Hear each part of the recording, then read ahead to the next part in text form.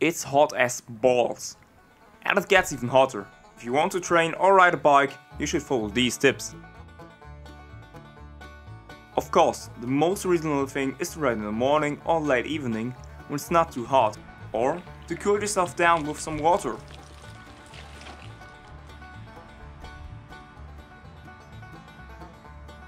But there are ways to beat the heat. Of course, you could ride in a thin cotton shirt, which is a good idea. Some change to a tank top in the summer.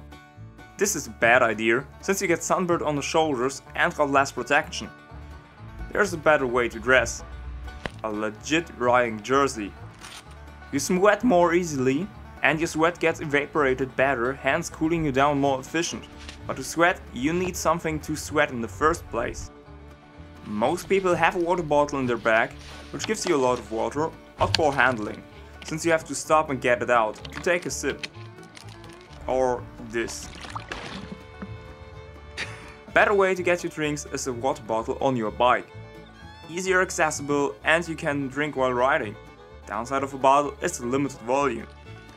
Although water is a great way to rehydrate, there's something that is better for training. These are electrolytes and minerals which you lose while sweating and are vital for your health.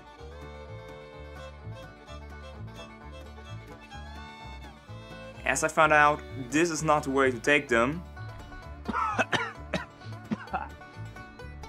You're supposed to drink 1 bottle every hour, or in the summer even 2 bottles. Fill the cap, put it in the bottle, shake it up and... yeah, that's way better. It still gets better. This is a water bladder or camelback. These are available in many sizes up to 3 liters and can be double useful. Fill them halfway up and make sure the pot isn't blocked. Chuck it in the freezer or fridge. Check for the port and wait for it to cool down. While we are prepping, pre-gaming is key as in every weekend activity. So simply drink a lot of water the day before you want to ride. It's the next day and our bag is cool and icy.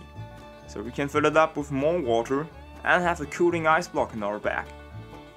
Don't worry about accessibility while being in your bag. Via the hose you can drink while riding and have ice cold refreshments. Last tip I can give you is go for a shorter ride, or at least take shorter rounds. You shouldn't do a 3-hour epic riding to places you haven't been during this weather. Also remember that the trails are sandy and dusty, which makes them harder to ride. That's all for today. Thanks for watching, subscribing, and until next time.